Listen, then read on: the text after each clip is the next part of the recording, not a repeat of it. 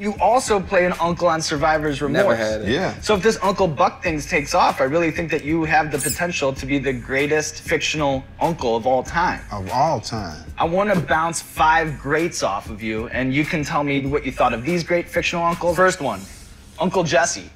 I like Uncle Jesse. He Uncle was Jesse too young thumbs to be up. an uncle. Somebody put him in a bad situation if I was a young kid. I say, Uncle Jesse, you got a Viagra I could use? Because I'm an unusual kid. Uncle Phil.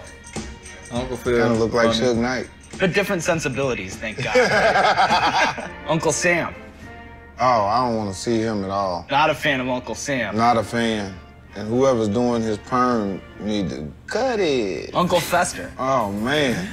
Who's I Uncle say Fester? Uncle Fester, I mean, you he look look like like a Adam's molester. family. Yeah, number 5, Uncle Luke. Uncle Luke. Uncle Luke is crazy. Hey, Mo, hey. What I would bring to him is I would ask him, Uncle Luke, how could I get, hey, Mo, hey. Kind of this one has a kick.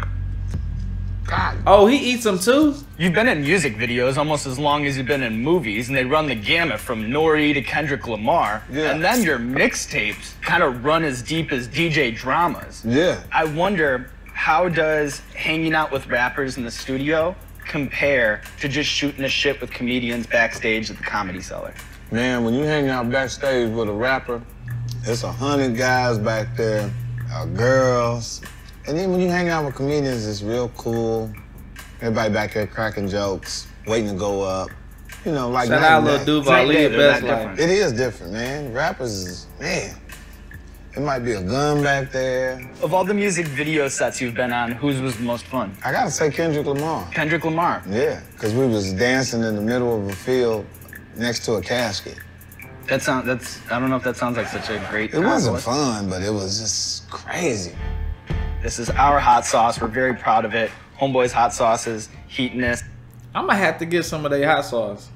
What is it called? Hot Ones Homeboy or something like that? I think it's the best hot sauce ever made, but I'll leave it up to you. Let's do it. So you're playing Richard Pryor. Yeah. I wonder, how did diving into Richard Pryor's character change Mike Epps as a person? Preparing to do this role, and after I read about Richard Pryor, I said, wow, I'm a church kid compared to him. He was really, really layered up. This guy was really, really smart, really, really crazy. And I just realized I'm not that crazy. Yeah, I got a chance. I have no idea what this level thing even means. Now is where the game starts to kind of get serious. So I think the Richard Pryor conversation segues kind of into this one. You know, your Look at Netflix his special, face. it's Can I drink called. something here? Go ahead. Definitely, Damn. I recommend it. A little bit of a kick on that one. Damn. Why he say kick like that? Damn. Go ahead. Your Netflix special is called Don't Take It Personal. And as someone who's done stand-up comedy for 20 plus years, I think that you're the perfect person to ask. Do you think that audiences are more easily offended in 2016 than they say were in the 90s? Not really. You know, 2016, you got the internet.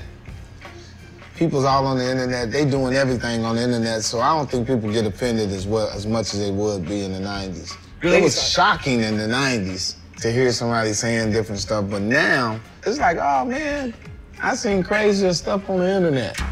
That's true.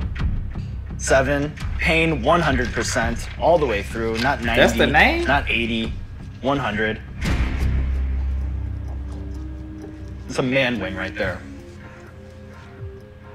Man, that's hot.